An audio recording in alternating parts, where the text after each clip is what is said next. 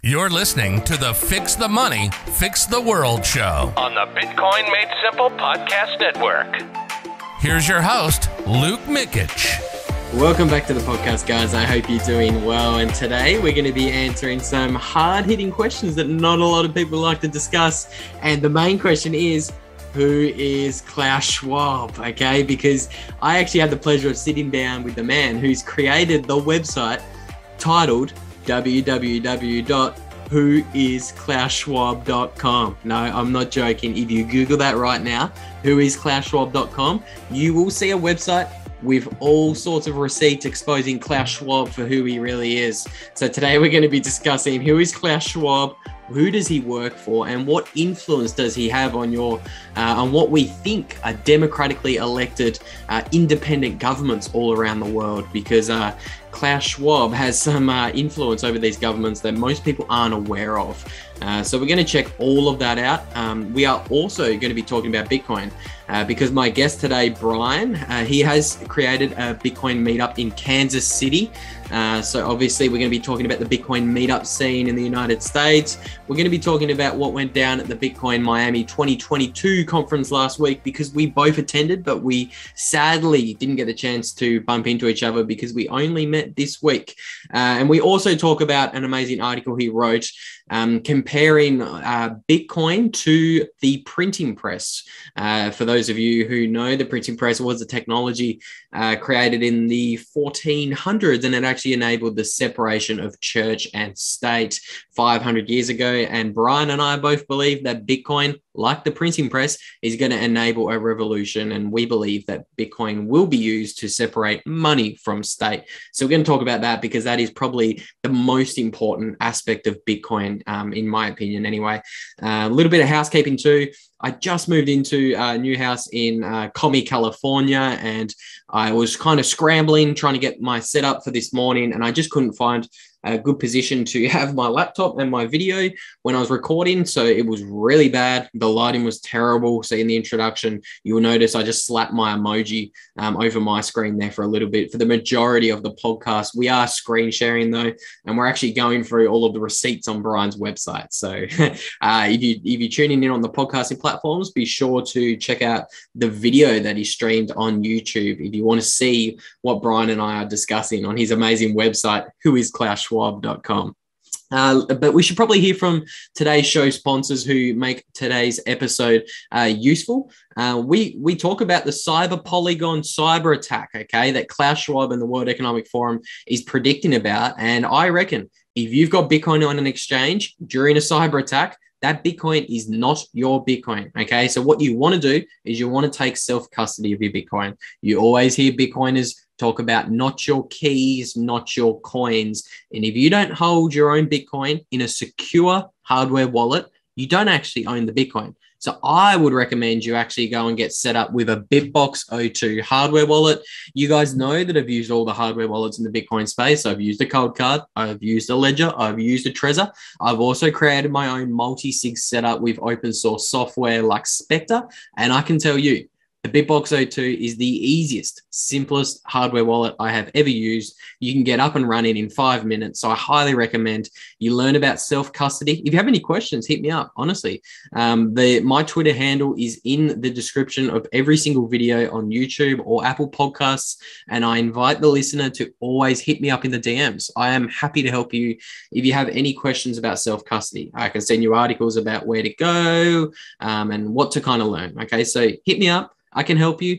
If you want to grab a BitBox02 hardware wallet for yourself, you can get 5% off if you use promo code Bitcoin Made Simple. That is at shiftcrypto.io. Get yourself a Bitcoin only BitBox02. And final little piece of housekeeping here for anyone listening in on the Fix the Money, Fix the World YouTube channel. For any of you who don't know, I am actually posting all of my content under the Bitcoin Made Simple podcast network. My show name is what I'm circling right now, FTM008. You guys will actually be listening into FTM012. So that's episode number 12 of the Fix the Money, Fix the World show over on the Bitcoin Made Simple podcast network. For any of you who has been wondering, where's Luke recently? Why hasn't he been posting so much content on this YouTube channel? That is because I'm posting all my regular content over here on the Bitcoin Made Simple podcast network. I'm showing you guys how to find it. You simply type Bitcoin Made Simple into YouTube or even into your favorite podcasting platform like Spotify. We live stream on Twitter. We're also on the podcasting app that's downloaded onto your iPhone if you have one. This is our logo here, Bitcoin Made Simple. You head on over here and you will find all of my shows posted to this channel. There is 3 of us that post regularly to this channel. That is Corey, Phil, and myself. We are all happy co-hosts over on the Bitcoin Made Simple podcast network. So head on over there, hit that big subscribe button so you don't miss any of my regular content, and you'll see that my regular videos are posted here. So over on the Fix the Money, Fix the World show, you guys only had Fix the Money 8 and 12. Well, here you can see is episode number 11. Obviously, every single episode gets posted here, plus so much more. We also do a weekly news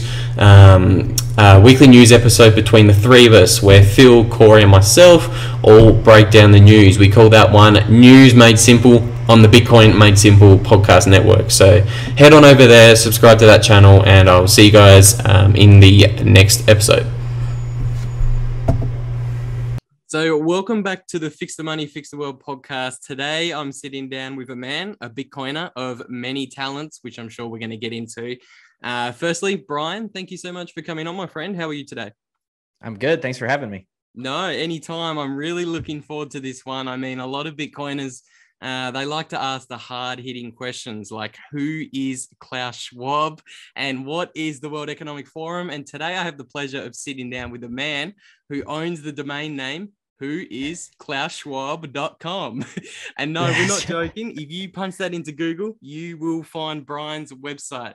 But before we get into all of that, maybe Brian, you can give the listeners a little bit of your rabbit hole journey, and you're doing lots of things in Bitcoin at the moment. So maybe your rabbit hole journey will tell us how you ended up doing all sorts of different things in the Bitcoin space. So maybe we should start. Yeah, for sure. So, I mean, I would say I wasn't very aware of anything like the World Economic Forum or the IMF or the Biz or anything like that before Bitcoin.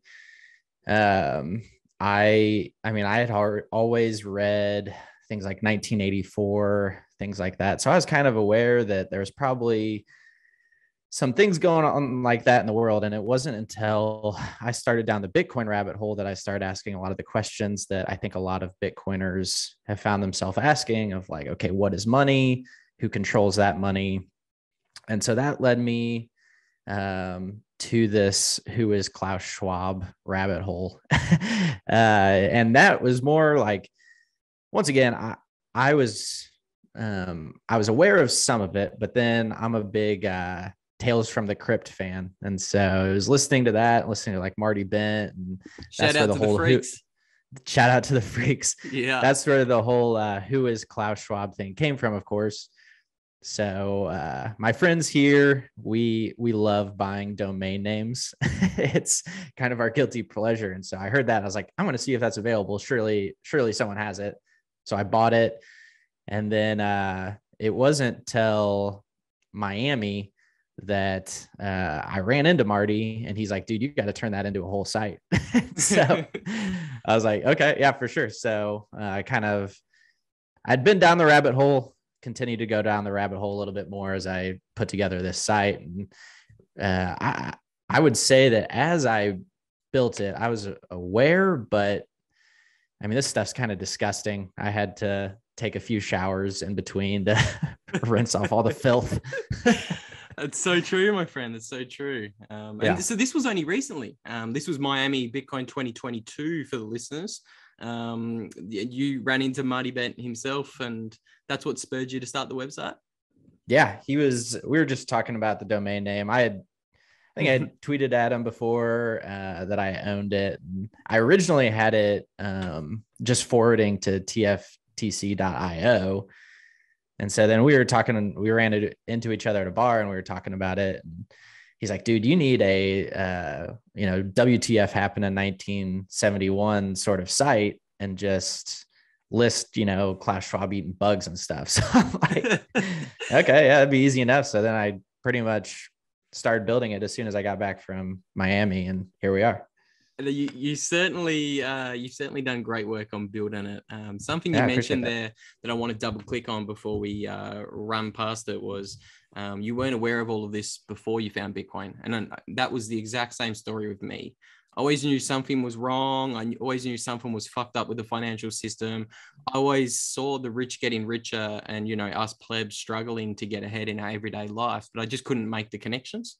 And, but when you find Bitcoin, it kind of motivates you to really start doing the work in all aspects of your life. And I went down the same rabbit holes as you, brother, and all these connections that the World Economic Forum have are certainly interesting. So let's start breaking down the website. For listeners on the podcasting platforms, if you head over to the YouTube video, I am screen sharing, and we have just typed into Google, who is KlausSchwab.com, and Brian's website pops up. So we've clicked on that, and we're going to walk through some of the receipts. So obviously, it has a nice link to a Twitter handle. You should all go and follow. Who manages that account? Is that you, Brian? That's me. Yeah. Because you have a normal Bitcoin account, which will be in the show links, which is Correct. just your personal profile, and then you also manage the who is Klaus Schwab. That's right. Yep. And awesome. I'll even like preface this conversation with, whenever I was building this, there's a lot of funny quotes out there about Klaus Schwab of, eat the bugs and things like that. But I tried not to really, I think I used one of those memes in this site, but I try to really use stuff that can be traced to, actual like World Economic Forum posts or World Economic Forum like websites, just to show that this is real stuff and they're saying exactly who they are. And so I try to put those links on each one of the pictures as well. 100%. And like, this is a website you can literally send to family members who are skeptical of us Bitcoiners and our red pill journeys, because there's no memes. I've looked at everything and it all checks out. Up on screen at the moment, we have a couple of posts about bugs in the World Economic Forum, a couple of posts straight from their website, why we need to give insects the role they deserve in our food systems. And that's a post from the World Economic Forum. Exactly. So what do you think? Obviously, Bitcoin is. I'm a carnivore myself. I personally think the push towards bugs is they just want us to be unhealthy. They want us to be unfit, and I think they can make much higher profit margins on the bugs. But what's your thinking? What is this big push against red meat, and why are they pushing us towards all this processed crap? Yeah, I mean, I think that's exactly right. I mean, they want weak people who can't fight back. I mean, some of it might even be just the control aspect of getting people to eat bugs. These people are evil, and no one in their right mind would want their neighbor to eat bugs. I don't want my enemies to eat bugs. These are evil people that are just concerned about control. Like, if you look at this site, the push for bugs, and there's so many articles on their website about eating bugs, which I try to put some of it here, but I didn't want to do overload. But I mean, like they'll blame the climate for it. They'll say cattle are, putting off too much carbon, whatever that means. And cows are farting too much, Brian. Cows are farting too much. Boiling the oceans. That's right. It's the cows that have been here for thousands of years. It's their fault. Yeah. And so, I mean, it doesn't make any sense. It's about control. I'm sure, they're not going to be eating bugs. You can guarantee that. Oh yeah. Same as they're trying to crack down on our traveling during the let's call it the cerveza sickness, to not get this video knocked off down on YouTube. But so they've been cracking down on our traveling during the lockdowns and all this kind of thing. But the hypocrisy, it's astounding, because they fly their private jets around everywhere, and I'm sure, like you just said, they won't be eating the bug burgers.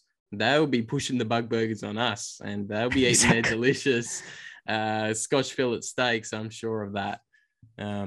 But I think, the climate change is another big one. I think, I'm not sure whether they actually believe the climate change crap that they talk about, because they're all Malthusians. I think when I looked at the World Economic Forum, and they hold these annual Davos meetings, or these annual get-togethers. I think in 1971, when the World Economic Forum was founded, in the very next year, I think their annual get-together was based on, I think it was talking about population control and how we're going to consume all of the planet's finite resources.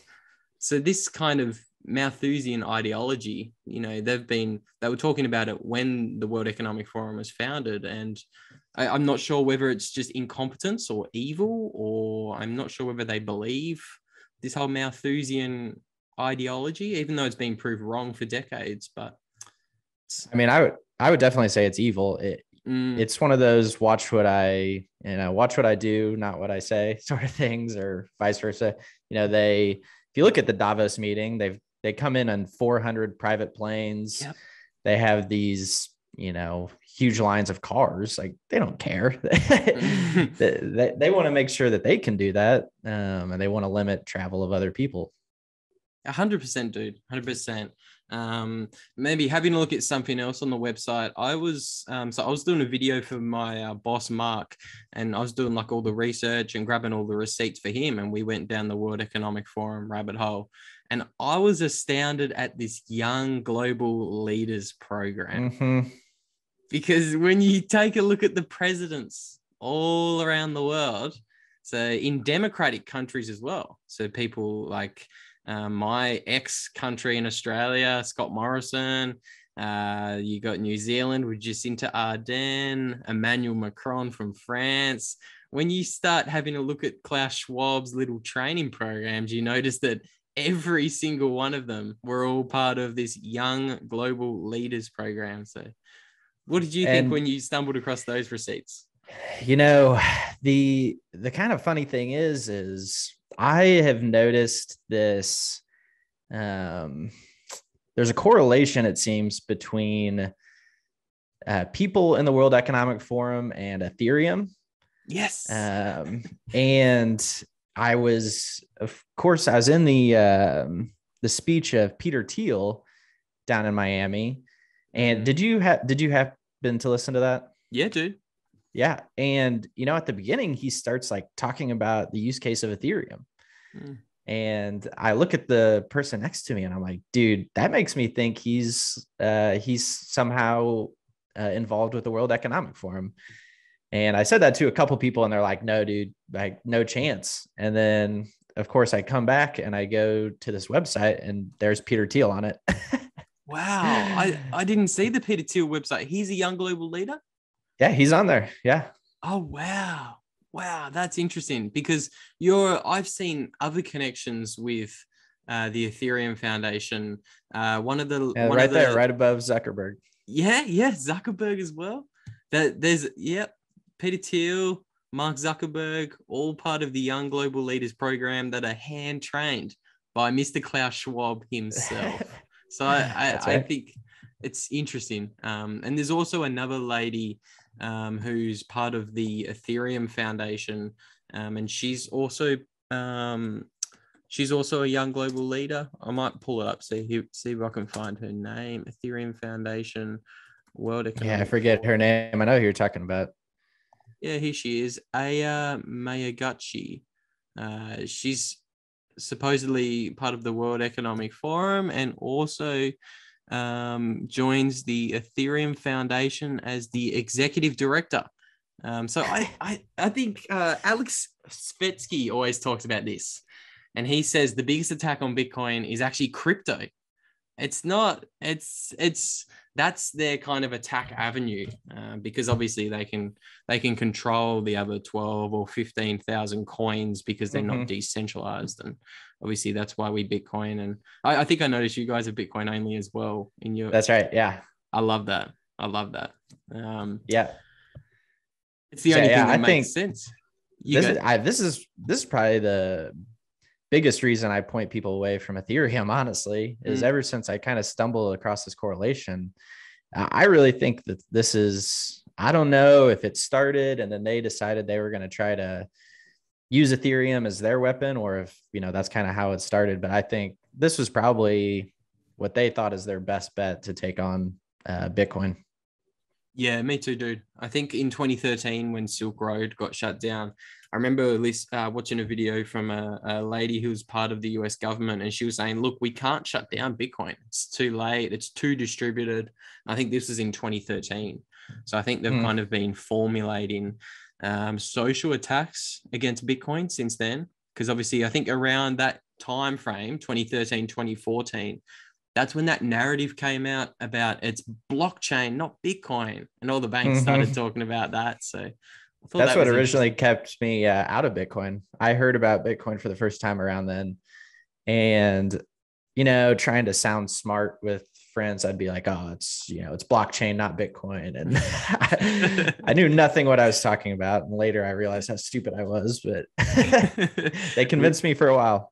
We've all been there, man. I was trading shit coins back when I found Bitcoin.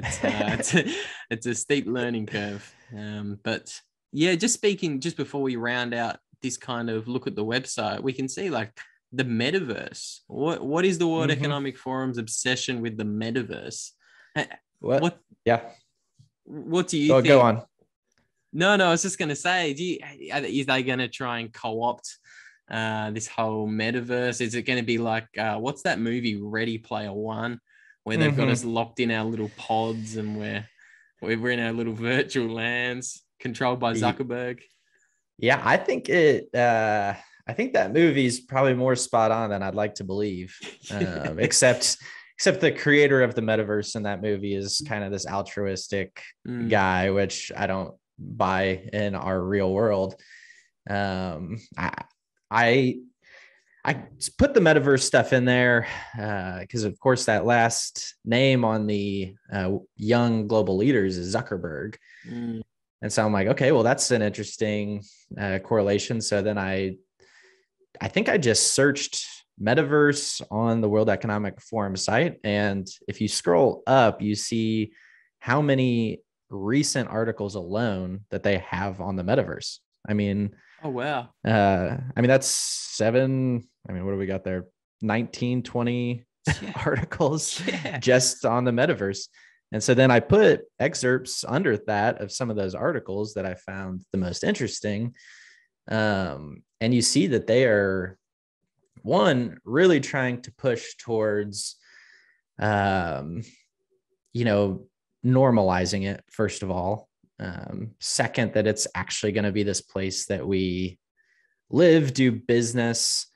I think this is one of the most dangerous things that's on the horizon, because I think Bitcoiners for the most part are going to be pretty smart of, we're very like, build your citadel, get some land and some cattle, things like that. Seems to be a pretty new Bitcoiner trend, which is awesome. And I think that we'll stay away from the metaverse for the most part, but there's going to be people that are trapped in this thing, who live in this thing, and who just quit being able to function in society because of the metaverse. Another thing I found pretty interesting is that if you look at a lot of these articles, and this goes across all the World Economic Forum articles I read, but the implication for all of them is you need us to keep you safe and to help you. All those articles are pretty much, this is the world that is coming, except the metaverse, but there's going to be a lot of dangers. And so we need to be able to regulate it and keep it safe for you. So trust us. That's what it always goes back to. The lockdowns are for your safety. XYZs for your safety. And I agree with you. I think it's absolutely horrifying. I think it's nice to see that Bitcoiners are getting out of cities, because I think the whole lockdowns in 2020 showed just how vulnerable that situation can be. The government can literally lock you down in your city, and you can't move more than a 5-kilometer radius from your home for months on end in Melbourne or Sydney in Australia. And people saw that and thought, oh shit, this is not where I want to be long term. I want to be out. I want to have some land in a rural area, somewhere where I can grow my own food, so I'm not reliant on these bug burgers. That's right. I saw a stat here. A quarter of people will spend at least an hour a day in the metaverse by 2026. Research shows. That's what they want. I mean, an hour a day. Come on. Yeah. I mean, I grew up with video games are bad, you know. Now we're supposed to live in them. Yeah, I'm certainly won't be living in the pods, and I certainly won't be eating the bugs, or I won't be in their little metaverse. That's for sure. Maybe shifting gears a little bit, Brian. I read your amazing article that you posted on Bitcoin Magazine. So what I would love to ask, before I get into some of the really cool quotes that I found in there, what kind of spurred you to write the article? Is it something to do with your background, or what made you write Bitcoin from that kind of lens? Yeah. So in college, I was actually a Bible major, and then worked in, the travel industry for about 5 years, decided to go back and getting a master's at counseling now. But it was really, I was having a conversation with my mom. She works for a ministry, and they have to send like money across the globe all the time. And so she was basically telling me about a tough situation that they had, where someone had to get money into somewhere, and it took about 3 weeks using Western Union. And I realized, Bitcoin fixes this. And so, and of course, with my background, I know a lot of people who are missionaries who are around the globe and who have to do fundraising, and that can be very difficult. You're, of course, involving third parties in that. You pretty much have to rely on third parties a lot of times to get money in and out of where you need it. And so I just started doing some thinking about that, and realizing that the church culture, church culture can usually it can be hesitant to accept technology a lot of times. And they aren't utilizing this technology, which is available right now. Like right now, they could be using this to help people across the globe. And so I just started typing, and I kind of saw that comparison of Gutenberg and the press with Bitcoin, and realizing that, it was the Gutenberg press that really launched the Reformation. And so if we accepted technology then as a church, why aren't we accepting that technology now? That's a brilliant connection, dude. And that kind of ties into the first quote I pulled from the article. I'll read it out for the listeners. You pretty much say this in the first paragraph. You go, from Gutenberg to Google, for the last 6 centuries, the church's ability to utilize innovation has led to further expansion of the gospel. I just thought that was brilliant. I think a lot of people are resistant to new technologies, but if you can especially say, hey, look, this technology, the printing press, it helped you and your culture 500 years ago.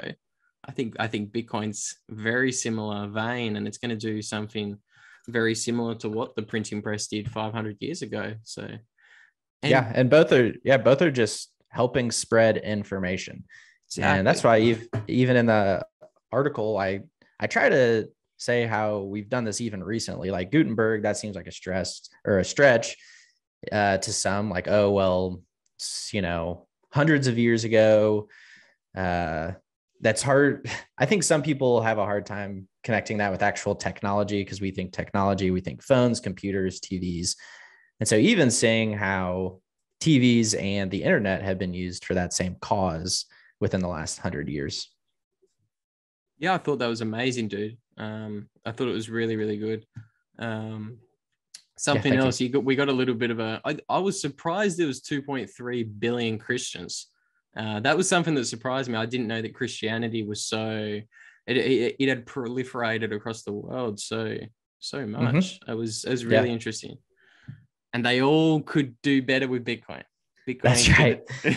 Bitcoin can help everyone, not just the 2.3 billion Christians, but I think something else you say in the article, when Johannes Gutenberg created the printing press, he gave mankind the ability to spread information via books faster than ever before.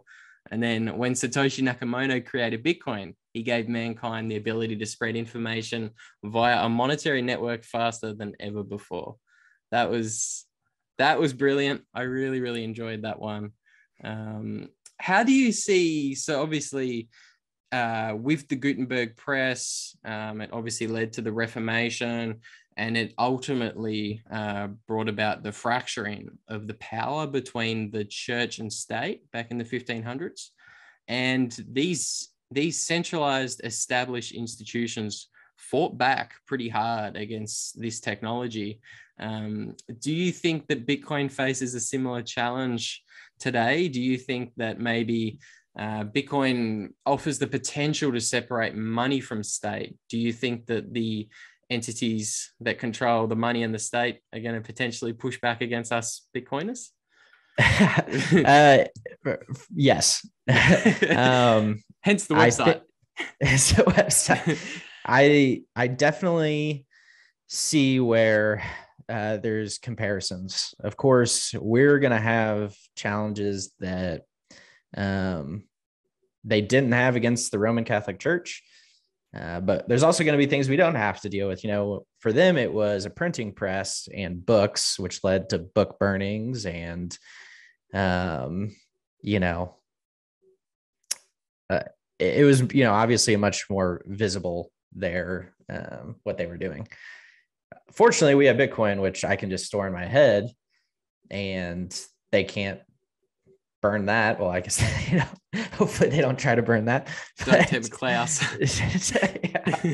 Don't want to give anyone ideas. Yeah. But I think it's going to be interesting to see how they truly do fight back. We kind of mentioned Ethereum might have been that first effort, as we're seeing regulation start to pop up, or politicians posturing in that direction.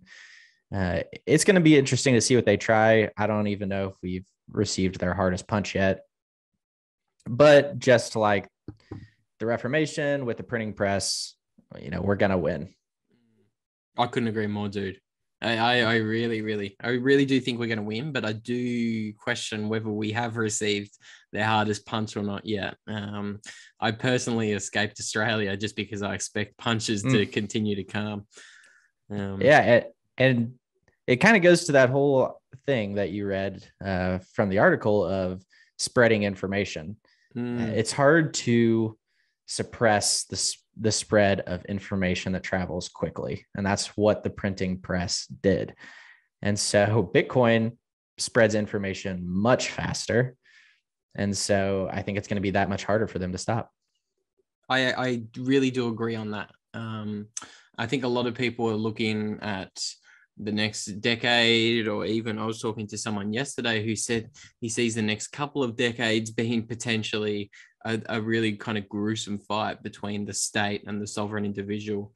But I'm in the same boat as you. Like, information is spreading so quickly these days. I don't think that we'll have to be bunkered down for decades upon decades. I really see everything escalating in the next handful of years in particular. Yeah, and they're playing their hand faster than I think they wanted to because of Bitcoin. And so, I mean, this decade is going to be fascinating. There's scary parts to it, but I really think this is the best time ever to be alive. to say we lived in this period. I mean, I think it's going to be amazing. Yeah, I 100% agree with you. And not just lived in this period, but being switched on to what's actually going on. That's the really interesting part. Like this is absolutely fascinating. I'm lucky enough to be in Bitcoin 24/7 full time now. So like my job's just to follow all of the crazy things that are happening all around the world. Like Russia just had $600 billion of its central bank reserves frozen last month. And I think everybody's been woken up to the fact that they need Bitcoin. Actually, speaking of Russia and nation states, what do you think Russia is going to accept Bitcoin? Because I think Putin said, hey, look, or maybe one of Putin's advisors said, hey, look, we're going to accept Bitcoin as for our oil and gas. We're going to accept rubles, gold, and Bitcoin. What did you think about that? And maybe which countries do you see over the next handful of years that are going to be potentially favorable towards Bitcoin and maybe even adopt it? Yeah, I mean, I don't, maybe I'm bearish. I've been bearish recently, but I don't think it's ever going to happen as quickly as we think it will. I think, man, it's just tough to know. I think all these countries, even these evil powers of the World Economic Forum, are way smarter than we give them credit for a lot of times. And I think they understand what a threat Bitcoin is and just in my opinion, for Russia to accept it, it is going to be the energy markets. And I think as we see more of these companies experimenting with the mining aspect and how they can use that to unlock energy, that'll be what it is. I have a hard time believing Russia's going to just start accepting Bitcoin or transacting in it. Seems like the incentive for them is to team up with China or, something like that using the digital yuan. But I also know nothing. So you and me both, brother. I'm just trying to learn. I love to speculate, but the countries that I mean, it seems like Latin America has the most to gain in a lot of ways. And I think it's really cool what's going on down there with, of course, El Salvador. We're seeing Bitcoin Lake. It seems like it's just fertile soil for Bitcoin. And I would imagine those are the countries that accept it first. But might be a great opportunity to move down there. Yeah. Well, that's actually where I'm going. If I get kicked out of the States at the end of my 90 days, I'm going to probably Mexico. And if I can't get back into the States, I'll probably go to Honduras. I think they just recently announced at the Bitcoin 2022 conference that a little island or maybe a little city within Honduras has made Bitcoin legal tender. It's like 40 acres. Yeah. Is that all it is? It's 40 acres. It's pretty small, I think. Oh, shit. That puts a bit of a target on your head. That's a bit too small for my liking. Yeah, you're going to be noticed. Maybe that area in Portugal. I think because there's a city or an island in Portugal that also said the same thing. What are your thoughts? Are you going to, because don't dox yourself, but you're in America at the moment, aren't you? That's right. Have you ever considered any of these little Bitcoin citadels popping up around the world? Well, I mean, they sound fun, and I hate cold weather. But I'm also, I mean, this is on Twitter, so I'm not really doxing myself. I mean, I'm a Missouri maxi, so this is the greatest state in the union. I'll say it 1,000 times, and so cool. Yeah, I'm pretty committed to my community. If something came up and I had an opportunity to do something that's pretty once in a lifetime, with, Bitcoin and one of those, nation states or whatnot, I'm not saying I would turn it down, but I'm also not the one who's just trying to run away from perceived problems that seem to be popping up with regulation, legislation, and whatnot. And so currently very committed to where I am. I think that's brilliant, and I think more Americans need to have that mindset, because you actually do have a chance to change things in America. You have this republic kind of setup, and just that kind of ability isn't the same in basic monarchies like the UK and Australia. You just don't have the same ability to change things. So I would encourage all US Bitcoiners to do the same thing. Stay and fight, because when I look around the world, there's not many better places for freedom or fighting this potential pushback that may come than, say, America or Latin America as well. I really do like Latin America, but obviously a little bit of a different living standard down there than it is in America. Yeah. You mentioned your home state, dude. Maybe you can tell us a little bit about the meetup scene For sure. in where you're at, because I believe you've had a hand in some of the local meetups down there. So what's going on in Missouri? Is that right? Yeah, that's right. That's right. So, I mean, Missouri is a pretty free state for the most part. We have some pretty like liberal cities, but the state itself is fairly conservative. So throughout the last 2 years had a good amount of just like freedom, not many mask mandates or anything like that around. So it was my cousin who actually orange pilled me to Bitcoin. And it was a year ago yesterday where we started. He's more the brainchild behind it, but I was there for its founding, the Kansas City Bitcoin meetup. And so, we're both passionate about Bitcoin education, helping people and communities really understand like what a Bitcoin standard could do. And so we started that meetup. It's out of that we've met, such a great community where, even this weekend, we've got a Bitcoin block party here in Kansas City. So if you're listening and you're coming through Kansas City, it's going to be pretty awesome. We've got like 7 vendors who are all accepting Bitcoin for their products. We've got food and drinks, and there's going to be live music. It's going to be great. And so, like I said, I'm very invested in helping my community understand Bitcoin and building something here. And so I'm very bullish on meetups, bullish on Bitcoiners, and I'm bullish on Missouri. I love that. There you go, plebs. Bullish on the Kansas City Bitcoin meetup. That's right. That's happening this weekend. So that's going to put some pressure on me to pump this out the next day, or maybe even later today. So hopefully there are some Bitcoiners listening in the Kansas City region, and they head on down and say g'day to Brian and ask him the big questions like, who is Klaus Schwab? Who is Klaus Schwab? Yeah. No, that's awesome, dude. That's really cool that you've started a meetup. I think that's great. I think more Bitcoiners are going to do that. I'm actually thinking about doing the same thing in the town that I'm staying at in California. I'm out of the ghetto and the commie and the blue parts of Cali. I am in a red county, so and thinking about doing the same thing. There's great meetup scenes out there too. There is. Yeah, there really is.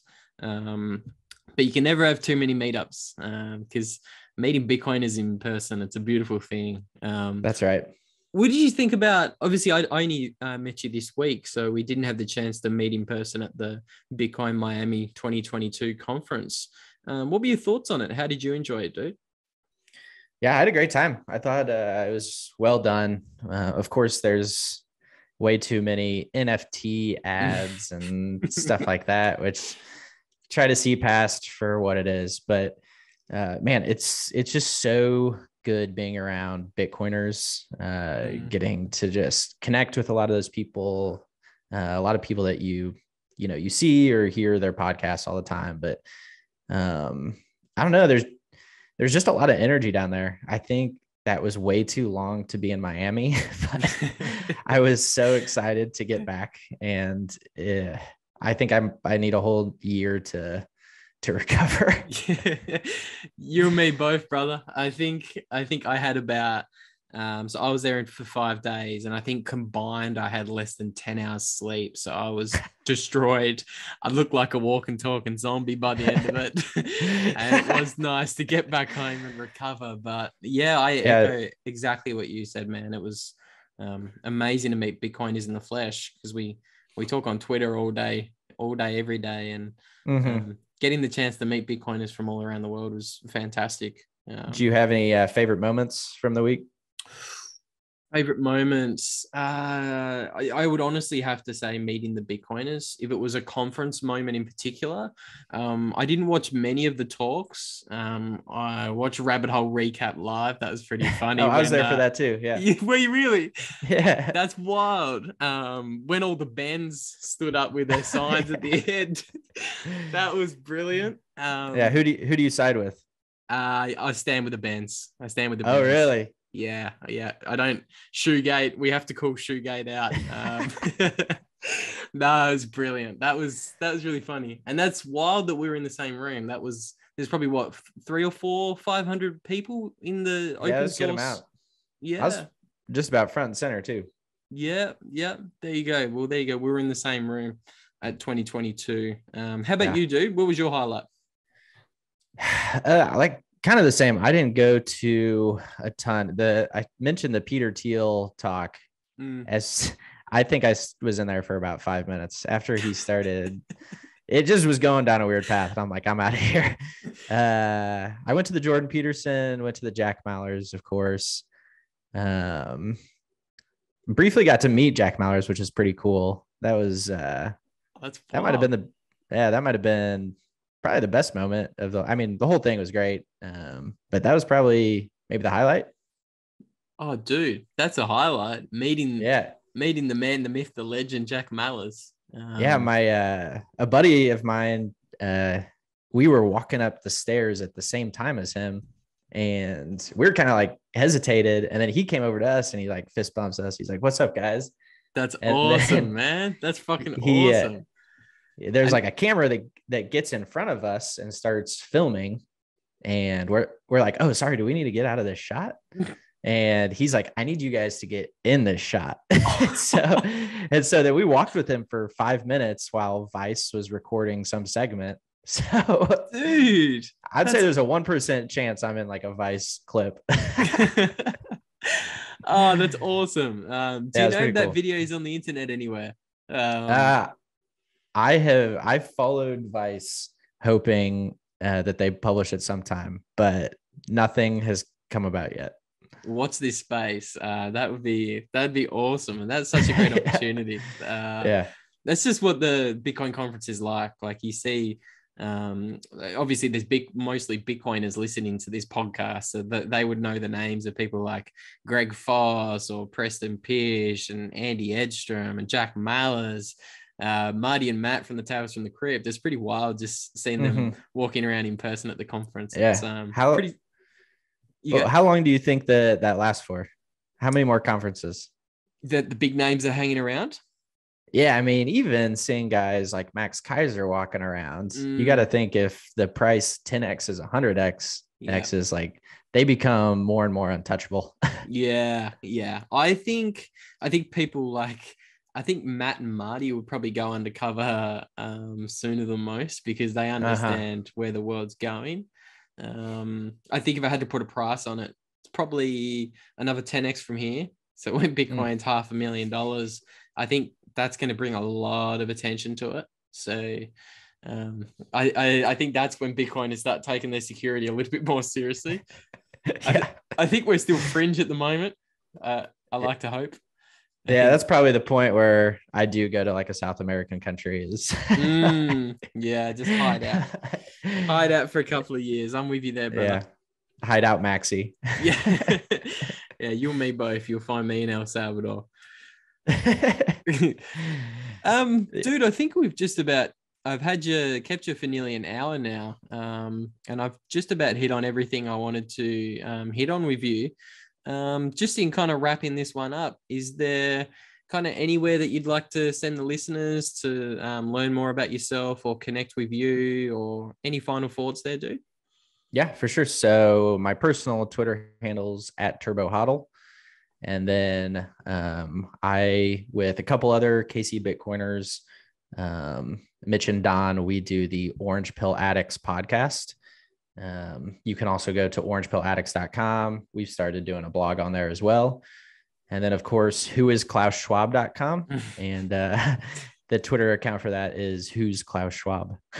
That's amazing. And good podcast too, plebs. I've already watched 2 or 3 of the episodes from Orange Pill Addicts and highly recommend it. Good bunch of Bitcoiners you've got there. So stick that on your weekly podcast list for the listeners. It's a great one. I appreciate that. Anytime, brother. Anytime.